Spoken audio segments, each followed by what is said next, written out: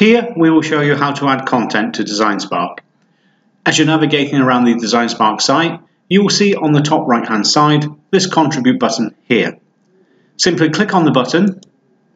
This will then give you an option of adding an article, adding a project, adding a news item, or asking a question. Today we are going to be adding an article. So simply click on the Add Article button here.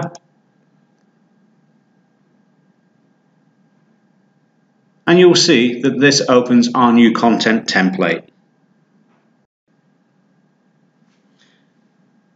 Now that you have your new article template open, this is where you can start to add the pieces of information required. You'll notice that the default language is English. The content title should be a description of the article you're about to create. The excerpt is a 250 character overview of the article. This also provides a preview for when people are browsing on site. It gives them a flavour of what your article is about.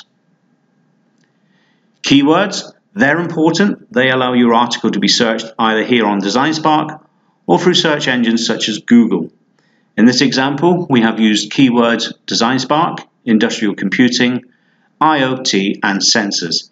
You can have as few or as many keywords as you like and simply separate each keyword with a comma. It's important that the keywords are representative of your article, which will allow then your article to be found a lot easier. Image. This should also be a representative image of your article. This will be used along with the excerpt to generate the preview. Simply click Choose a File, navigate to your local drive, select the image required and click Open. Here you will see that there is a small preview of the image.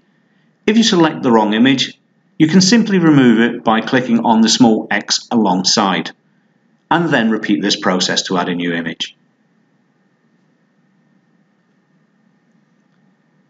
Parent. This is where you want the article to appear on DesignSpark. In this example, I have selected automotive.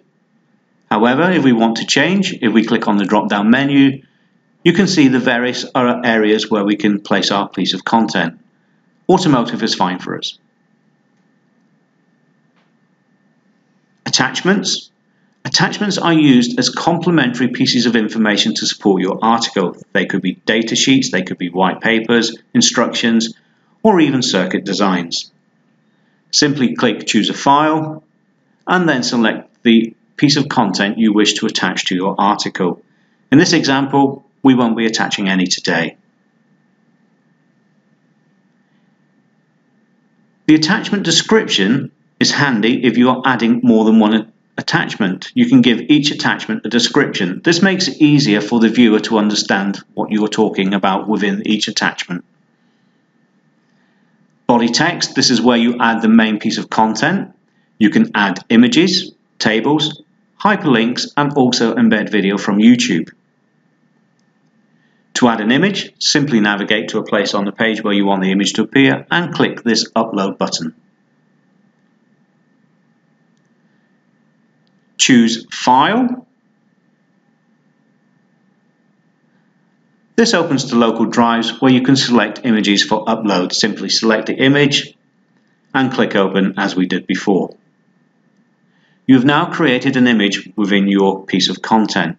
You can also change the size of this image, so simply click on the image, it turns blue, then right click. Select Image,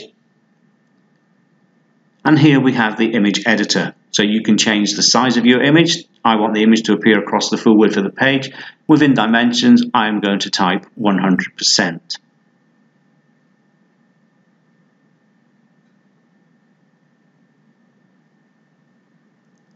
Making sure that the constraint proportions are ticked, I will then click OK. You will notice that the image is now expanded across the full width of the page and the image proportions are intact.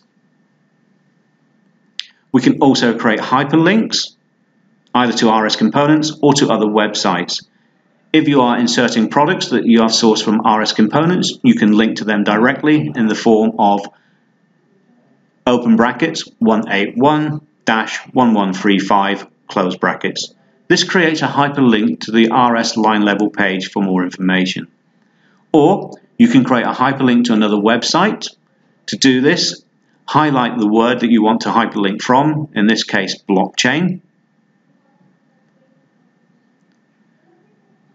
Then go to the URL where you want to hyperlink to. Copy the hyperlink.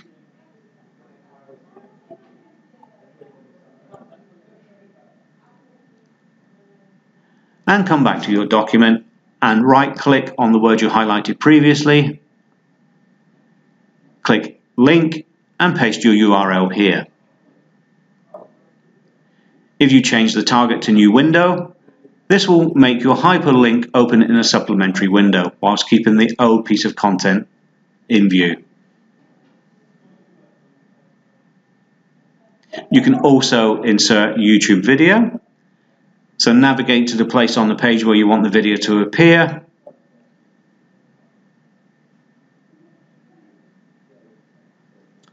Then go to your YouTube channel to take the embed code from your video. To do this, click on the Share button and select Embed. Here you will find the embed code. Simply copy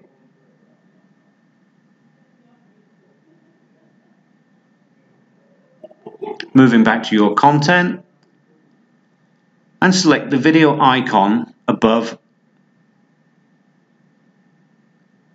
Select the Embed tab and paste your code here and click OK. You will now find that there has been a video added to your piece of content.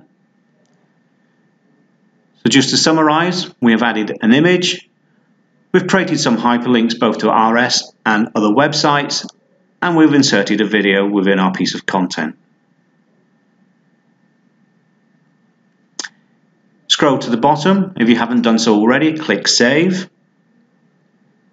This will save the piece of content you're creating into your profile, and you can edit it at any time.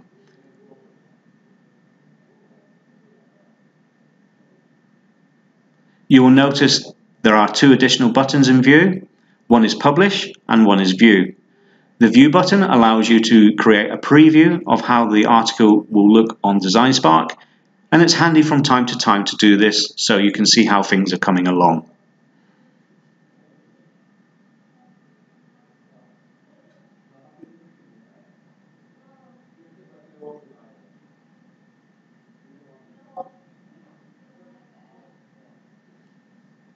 When you're happy with your piece of content and you're ready to publish to DesignSpark, simply press the Publish button. This will push the content into our moderation queue, where our DesignSpark moderators will be happy to look and review and publish to our website as soon as possible.